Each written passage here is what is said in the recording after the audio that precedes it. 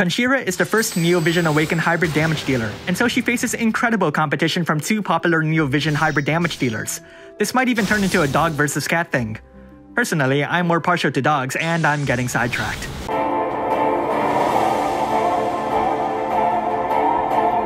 So let's look at her Neo active abilities. Enhanced Holy Water Spellblade is a water and light absolute mirror of equity brave ability that deals hybrid damage. All the way down here for whatever reason is Enhanced Firestorm Spellblade, which is the same thing but with fire and wind. Then there's a triple cast. Everything else is pretty much outdated, but you might find some use from Rising Elements for the incredible amount of elemental resistance. Onto her passives. She raises the damage cap if she dual wields, so make sure to give her 2 weapons. She also has a Brave ability that can raise the damage modifiers of Tempest Spellblade to usable levels if you want to use a Oreo Ray Chain, or Superior Mage Blade if you want to use it as a finisher for whatever reason. She'll also gain some additional stat boosts, which can be compounded with her previous killers to really let loose on her enemies. Now to change forms. Her Brave Shift doesn't have a turn duration, though it does have a 2-turn cooldown. Let's look at her active abilities. Mage Mace will increase her damage against break gauges of a mace, while Mage Rod will do the same thing but with rods. Seizing Battle Stance inflicts a 75% full break. It's a bit low for a Neo-Vision Awakened unit, but she's not primarily a breaker either, so I suppose it's just nice to have. Mana Drain Sword Dance is an absolute mirror of equity brave ability that drains some MP from your enemies.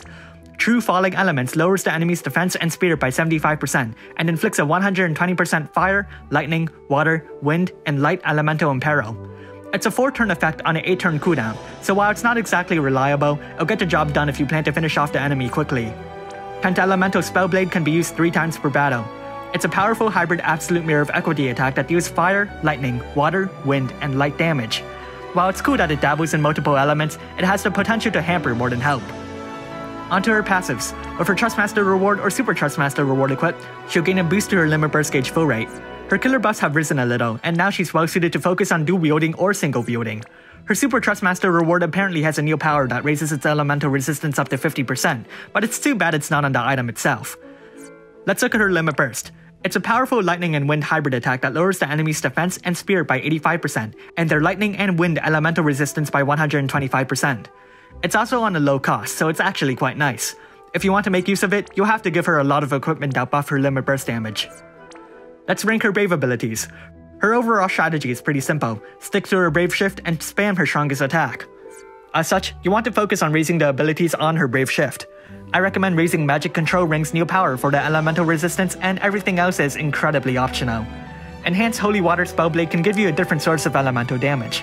Mana Drain Sword Dance could be used as needed, and Longing for Peace and Enhanced Firestorm Spellblade only affect her regular moveset.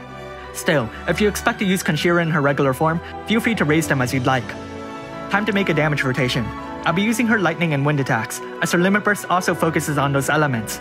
On turn 1, switch forms, cast True Falling Elements, and double cast Tempest Spellblade, and then after that just spam Tempest Spellblade. Once the Imperil wears off, cast her limit burst to throw them back on. So how good is Kunshira? In terms of damage output, she's outclassed by both Starlight Elena and Eldrin, which, well, shouldn't really be unexpected. She'd definitely be stronger with outside support, as her lack of self-buff severely hinders her damage output. She has a bit of utility with elemental resistance and breaks, though not to the point she can replace a dedicated unit. Overall, she has the potential of an excellent unit, but really requires some additional support to properly excel.